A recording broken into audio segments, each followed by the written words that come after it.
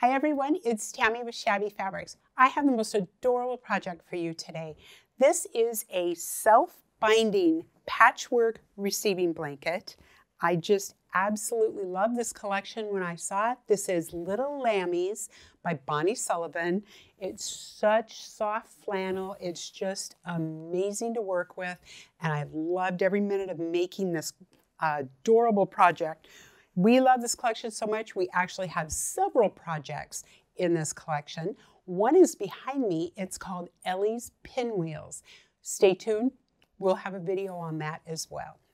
So let's get started on this. This is so much fun. It is perfect for babies that are coming. This is the perfect baby shower gift.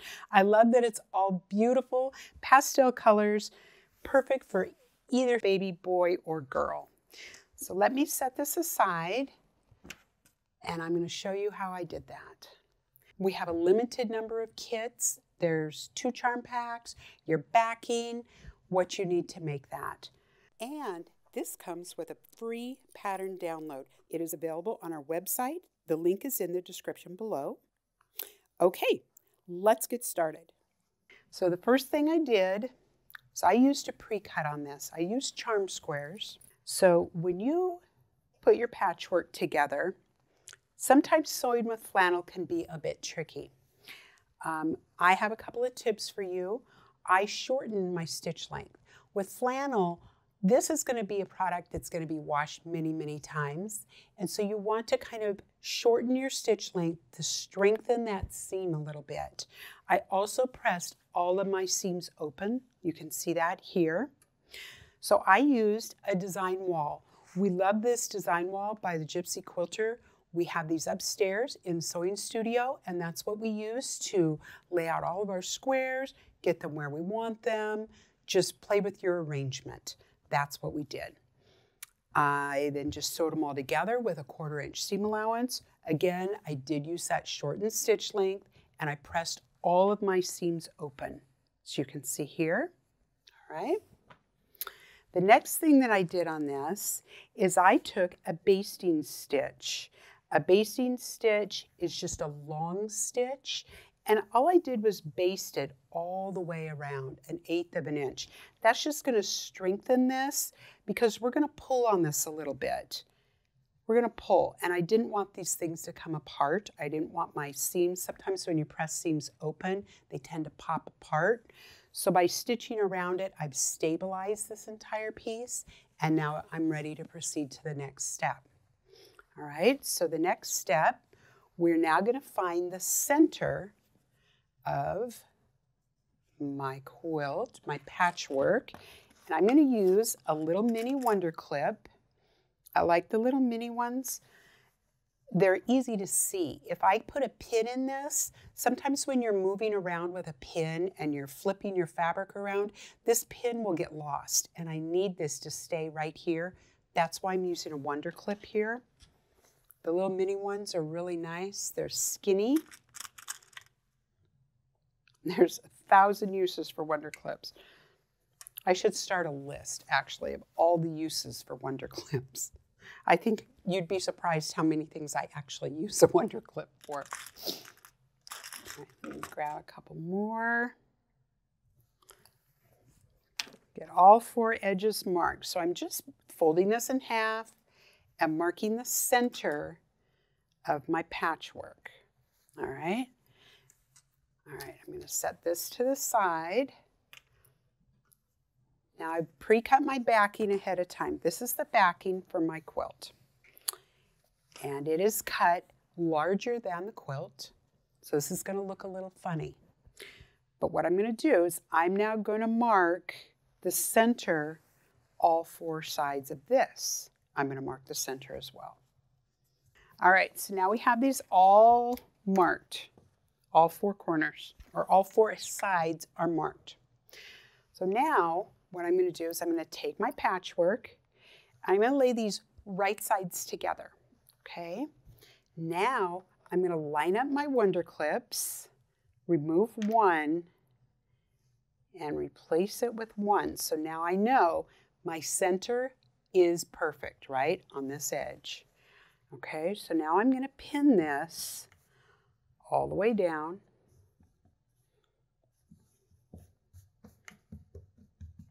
So I'm just kind of flattening this out. I'm just smoothing this, getting it nice and flat. And I'm going to go ahead and use my fine patchwork pins for this step. But I'm just going to pin my seam allowances because I don't want those to turn when I stitch this together. That basting stitch will also hold that edge down so it's not going to flip when I go to it. All right, so very, very important. I'm going to take a friction pen and I'm going to take a ruler. I like this Creative Grids 4.5 by 8.5. And I'm going to use the side that has this 1/4 inch mark on it. And I'm going to mark a 1/4 inch from this edge with my friction pen. This is where I'm going to start and stop sewing. Okay, so you can see my mark. I'm going to go ahead and put a pin right next to that. So I'm just going to let this backing overhang this. That's perfectly fine. I know that it's much larger, but I'm not trying to match this corner to this corner. I just need to match the center and pin out from the center. So let's do the same thing on the other side. Whoop, come back here. Let's do the same thing on the other side. All right, I'm going to go ahead and replace this with a pin. All right.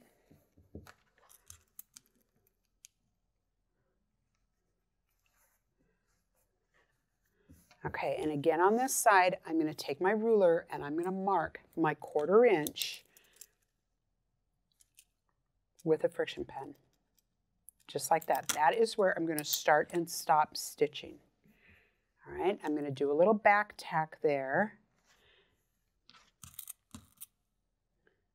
There we go. All right, so we're going to start sewing here, back tack, sew all the way down, and back tack here. All right, so I'll see you at the sewing machine and we'll get that done.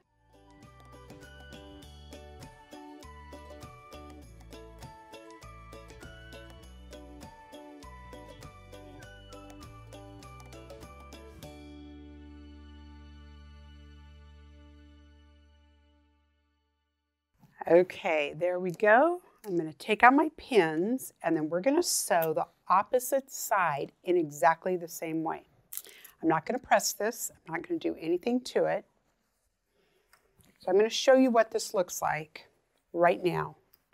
So I have sewn this to the top like this, using my 1/4 inch, start and stop. All right, so I have a large section down here, so these don't match. That's normal. That's exactly what we want. This is right, okay? So I'm going to pick up my patchwork and I'm going to bring it to this edge. Okay, so I just kind of let the backing just kind of sit here on the table. I'm just picking this up and moving this together. I'm going to clip that. Okay, we're clipped. Good deal. All right, so now, same as before, we're going to pin this across.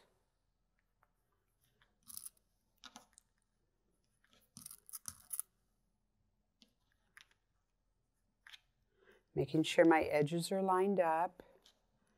We're going to go ahead and mark our 1/4 inch on the side, just like we did on the other side. Start and stop, okay?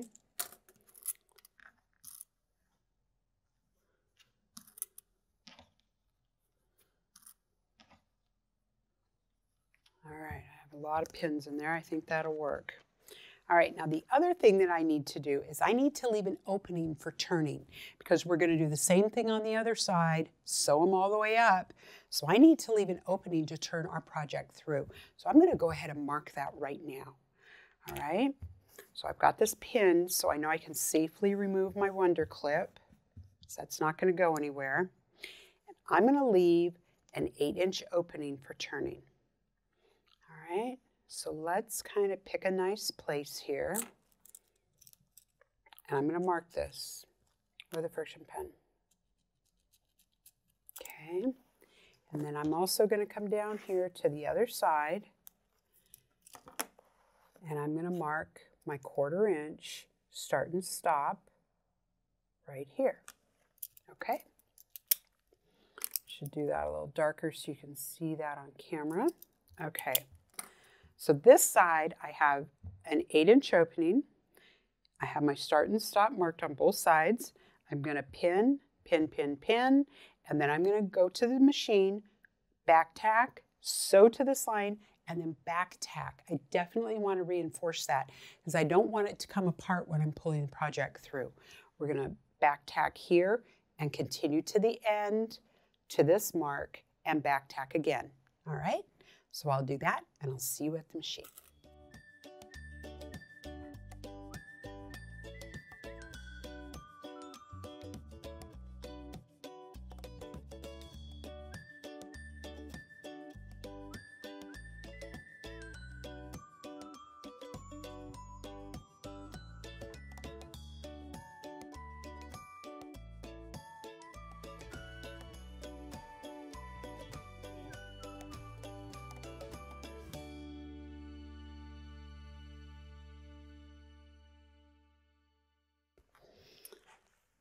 All right, let's trim our threads. Okay, I'm going to take my pins out, and we're going to do the other sides. Okay, so now this is looking really strange, and I know that. So I'm going to show you what I've got. I've got the 2 sides are connected. You can see I do have a large amount of my backing fabric is folded underneath here. That's normal, okay? So now I'm going to turn it around. Let's work on this side, okay? So the first thing I'm going to do is I'm going to straighten this edge out. From the center, I'm just going to kind of work that backing fabric out because I want him to be flat, right? And I have to match my centers again. So let's do that. Match my clips. There we go. I'm clipped. I'm good. Okay. So now, you see these big corners are going to start to be really floppy on the ends. All right, so start in the center. Don't try to start on this end, which is kind of fussy. Start in the center. You're going to have the best luck starting right here. So let's pin this. And then this one, just take it one chunk at a time. So I'm just smoothing out a couple inches at a time. I'm not trying to smooth out this whole thing yet. It should all just kind of fall into place when I get there. There it is. Okay. Let's do one more pin right here. Okay, now on this one, I'm going to hold this up so you can see this. You can see I have this is my 1/4 inch mark where I start and stopped here. But now I can see my thread, and I'm actually going to hit that with a friction mark so you can see. Come on, friction. There we go. That's where my thread is. So that is where I'm going to start and stop now. So I just need to make sure there are no tucks, and this is lying completely flat up in my corner, and it is. You can see on the back it's nice and flat. On the front, this looks a little funky. That's okay. It's all okay. It's all going to be all right. Okay? I want to have this weird little corner right here. Okay, so let's go back to the center. Let's replace our clip with a pin, and let's continue pinning all the way along, just like we did on the other side. So again, this looks kind of weird, but we're just going to leave it. And I'm just going to smooth it a little bit at a time. All right, I'm at the corner. I'm just going to hit my stitches with a friction mark so you can see that.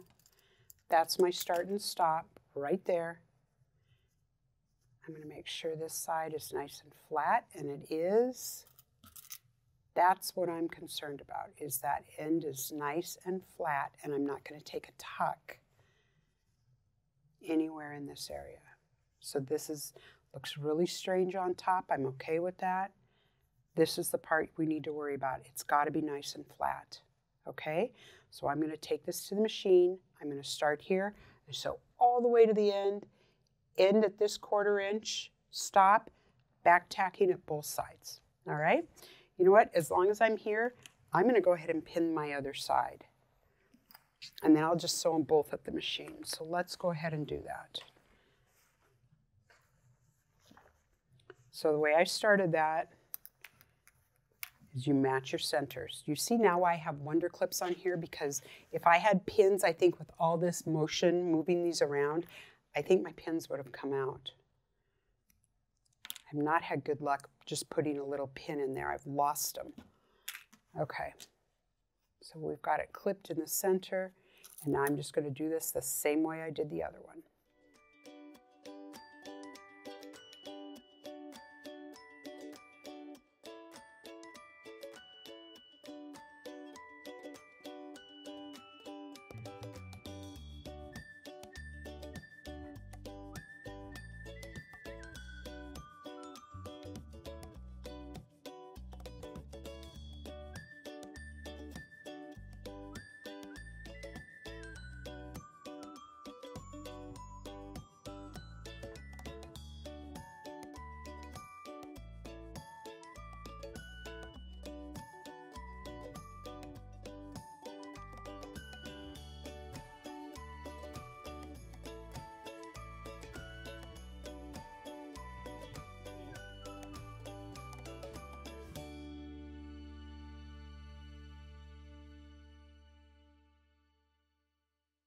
All right, so we've got that sewn.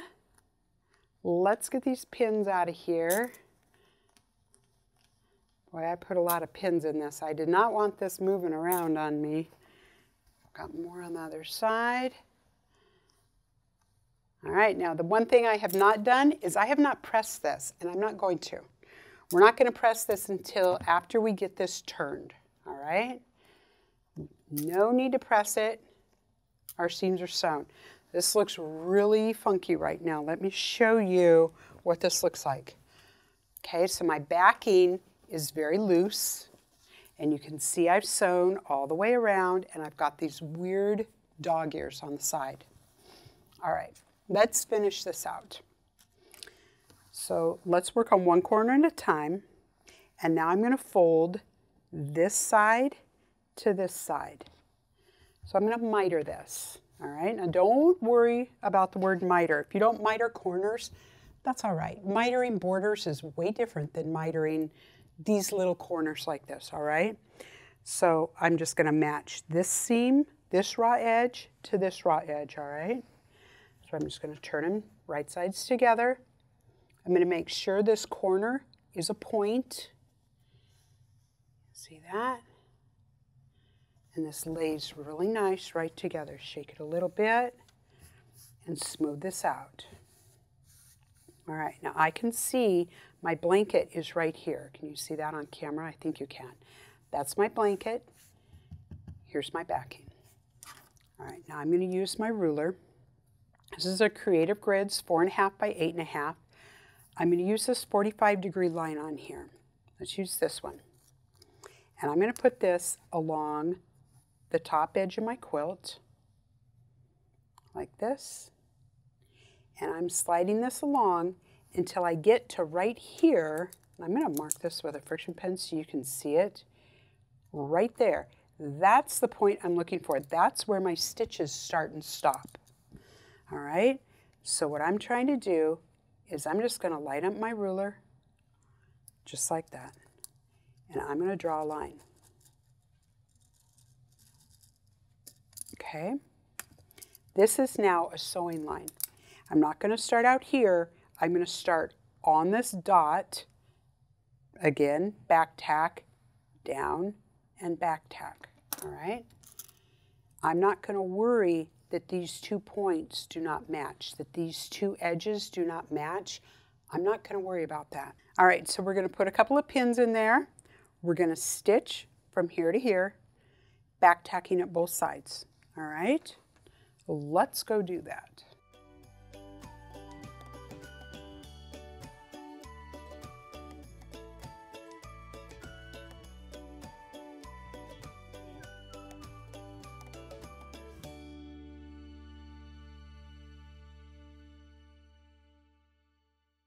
Let's take a look. What I'm going to cut off now is a triangle, and you want to make sure it is a triangle and it's not a square. If this is a square, you have not done this correctly, all right? Don't cut it. All right, so when I cut this, I know I have a triangle, all right? That's what I'm cutting off. Okay, so I'm going to go ahead and do the other 3 corners in exactly the same way, and then we're going to turn this through, and I'm going to show you how amazing this is.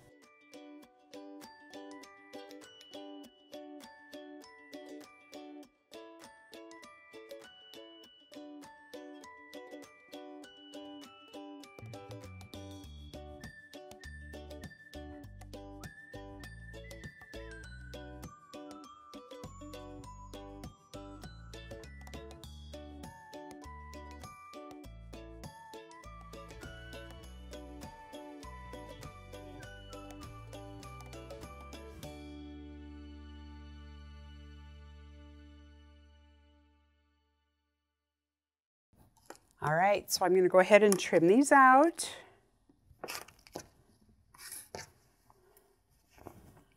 think I got them all. Let's check.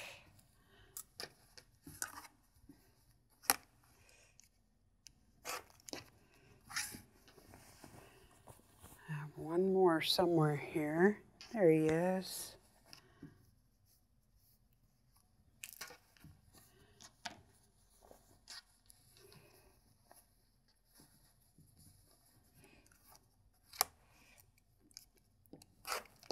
Okay, let's pick up all the pins.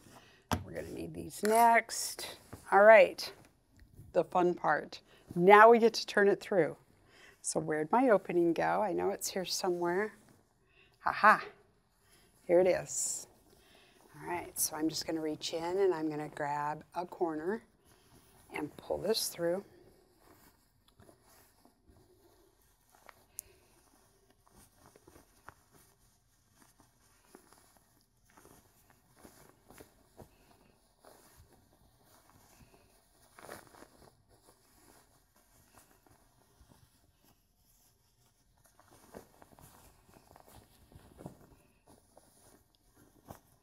There's my other corner. All right, so now I'm going to use a clover point turner. I love this thing. So now my corners are all out. I'm all turned. Let's see, there's my opening. I lost my opening again.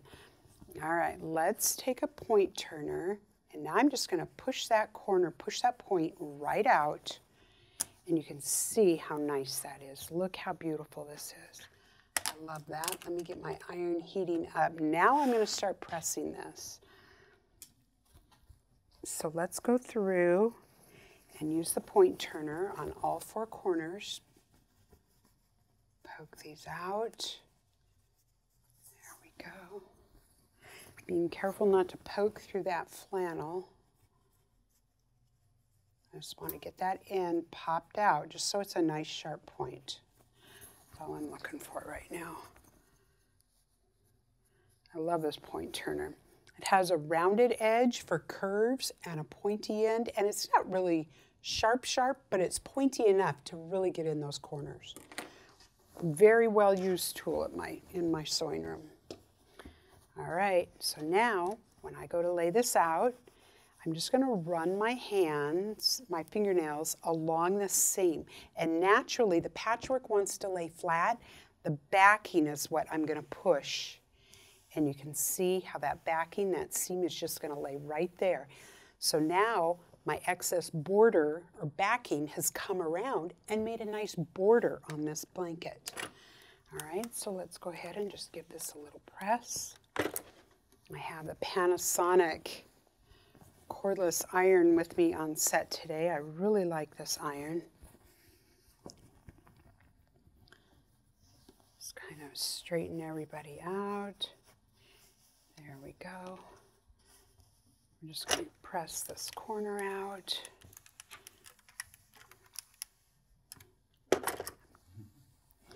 Okay. All right, so here we are at the opening. So as you can see, the patchwork is laying flat, and that's good. So now I'm just going to take this opening, and I'm just going to turn it 1/4 of an inch under, just like this, and set it right where I want it. I'm just going to press this in place.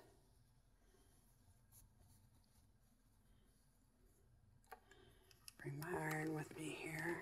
Give it a little steam. That'll help it lay flat, just like that. All right, I'm going to use one of these cool pins because now I'm going through multiple layers here.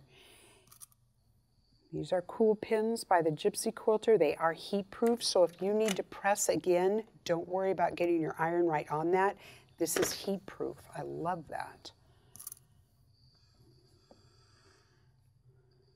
All right, so I'm going to put some pins there. Now let's talk about how to finish this off.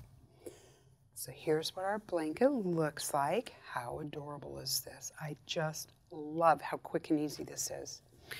So how I finished this one was I found a wavy stitch on the sewing machine on the BERNINAs, and that's stitch number 4. If you have a BERNINA, check it out. It's probably stitch number 4.